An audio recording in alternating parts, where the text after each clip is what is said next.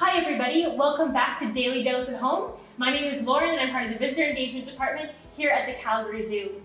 Today we've been talking about spots and dots, and you've met our northern leopard frogs, which is one of our incredible conservation research programs. Did you know that we can actually tell individual northern leopard frogs apart just by looking at them? Every northern leopard frog has a unique set of spots on its body, kind of like your fingerprints. And so our researchers can look at pictures of northern leopard frogs and tell them all apart. Northern leopard frogs aren't the only polka dot animal here at the Calgary Zoo that we can use those unique spot patterns to be able to tell individuals apart.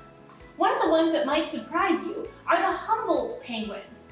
Now, when you come to penguin plunge at the Calgary Zoo, every penguin looks pretty similar, and that's true for king penguins, gentoo penguins, and the northern and southern rockhoppers. But Humboldt penguins are unique. They have an individual spot pattern on their belly, just like those northern leopard frogs do.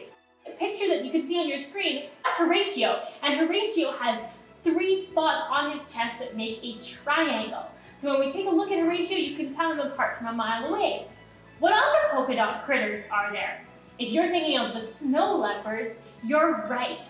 Pemba and Laika have unique spots on their faces that let us tell them apart at a distance. Laika is our 5-year-old female, and she has more spots on her cheeks than Pemba, the 5-year-old male snow leopard.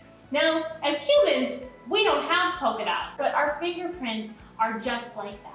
Have you ever tried to take your fingerprints at home? If you've got any ink at home, you could try taking your fingerprints this week, putting them on paper, and looking to see how they might be different than everybody else in your family. We're also sending you home with a fun activity sheet today full of puns and jokes and a northern leopard frog count the dots type of exercise. Have fun doing that and let us know if you've enjoyed today's Daily Dose at Home. Thank you for supporting wildlife conservation.